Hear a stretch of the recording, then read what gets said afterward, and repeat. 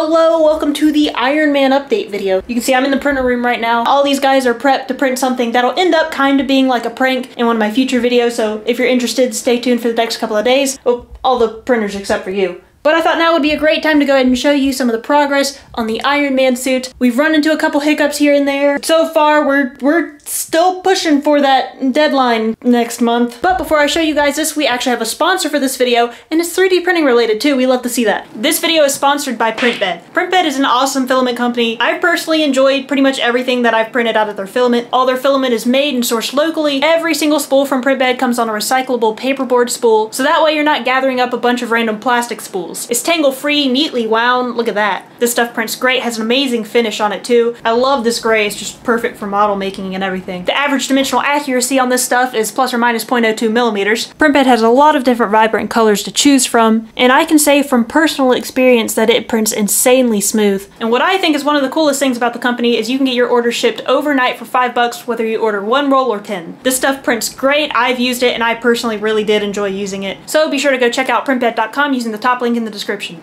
Alright, so this is everything so far. Last time I showed you everything with the arms, chest, abs. I also had the helmet printed as well, however it was too tiny. This was the Do 3D model of the Heartbreaker helmet, and it's a really solid model, honestly. It's really nice. However, I could not fit it over my head. I really want to make sure this suit does not look like it has a bobblehead, but scaling it up much larger than this would make it look like a bobblehead. So I just so happened to actually have a friend who is in the process of modeling a Heartbreaker helmet. I told him about some of the struggles with this one, and he was able to make a pretty solid one. I'll show you. I haven't cleaned these files up too well, but these are made by my friend Walsh. I'll put his CG Trader link and his Instagram down below, and he split it up into 4 parts, the 4th part being this back panel, so that I could fit my head in here. I actually printed this once and it was still too small. I talked to him about it again, and it was these vents right here that were just giving us a terrible time. So he took the model and edited it so these vents did not cut into my ear quite as much, and now it fits perfectly on my head. Ta-da!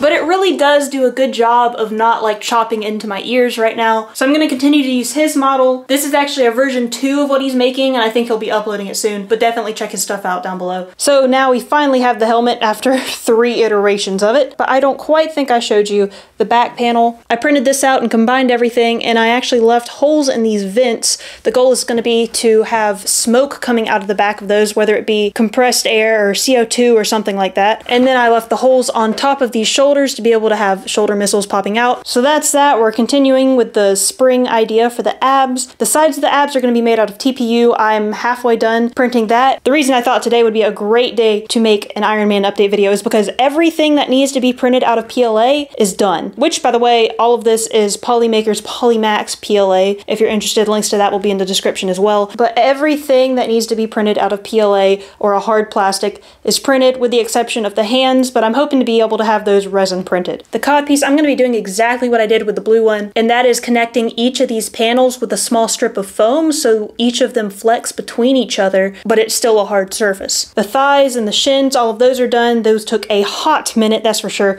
I really want this suit to be 10 times more mobile than the previous one. Obviously, I said that about the last one, and I was able to improve it a lot. But again, you make these things over and over, and every time you do it, you come up with a different method that works 10 times better than the previous one. So one thing I want to be able to do is I want to be able to bend my knee up. And by that, I mean bending it like this. However, in every other suit I have, it's just a hard piece of plastic going against a hard piece of plastic, and you can only bend it so far. So that's where these guys came in. I went through and I actually sliced off the top of this thigh piece, and I'm going to reattach it with a series of springs so that when I bend my leg forward, it'll just bend like that. In the same way, I chopped off the back of the knee and reprinted it out of TPU, and I'm going to stick this back there, and hopefully I'll be able to bend my leg even further. We kind of went with the same method for the biceps and the forearms. I'm just consistently chopping out portions of it that'll allow my arm to bend more, and I'll reprint those portions out of a flexible filament. The shins I actually printed in 2 pieces. I connected the 2 pieces that Do3D originally had separated. I reconnected them and I just sliced them in a different manner. I know for my blue suit, the bottom of the shin was so tiny I could barely get my foot through it, and after I would wear it for a certain amount of time, of course you get all hot and sweaty. Maybe this is TMI, I don't know, but my foot would actually get way too swollen to be able to take it out of the shin. That's how bad it was. So I made sure this time that we'll have a way to open and close this so I'm not shoving my foot through the end of it and yanking my foot out of it. Next, we got the knees. I still need to clean these up a little bit, but I actually took Do3D's file for the hinge and I chopped that up as well. well. I cut most of it out just so it looked like this, and I'll be printing that large insert that goes over my knee in TPU, and this will slide on top of it. I'm not actually going for a hinge system on this suit. Obviously, hinges are cool. It makes it look a lot more mechanical, but I'm really going for maximum mobility on this one, and being able to rotate and turn my shins is not possible with single point hinges. We only have a month left to build this thing, so I'm literally just gonna attach everything with straps. I know that's what a lot of people do. I was always kind of against it. I was like, oh, it gets rid of the mechanical aspect of it. But if we're gonna try to make this as mobile as possible in as little time as possible, I think that's what we're gonna go with. Lastly, we've got shoe covers. These are the shoes that I'm gonna be wearing with the Iron Man suit, and simply because these are just the narrowest shoes that I own. I wear size 11 in women, so it doesn't really make life any easier, that's for sure. It does, though, help with the proportional side of things, though my feet don't look absolutely tiny. But when you do put a shoe cover over a size 11 in women's, which is equivalent, at least for Nikes and stuff, to a size 10 in men's, it's just a long foot.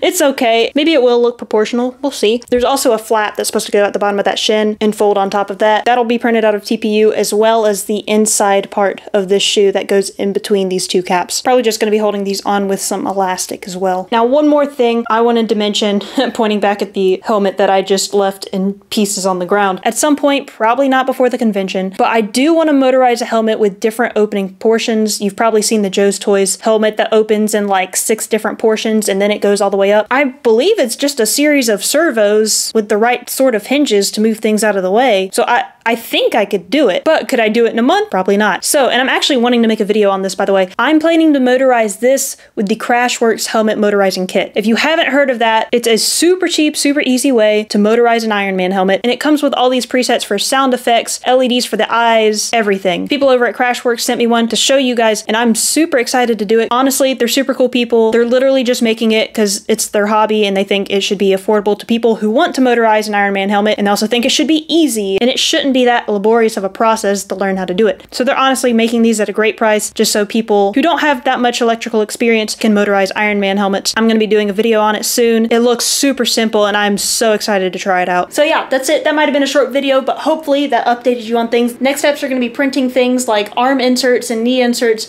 out of TPU so that you really cannot see me in the suit at all. While I'm printing those, I'm probably going to be sanding my life away. But yeah, that's probably what's going to be coming next. So I hope you enjoyed this little update video. Stay tuned for more. But yes, thank you so much for watching, and I will see you in the next video.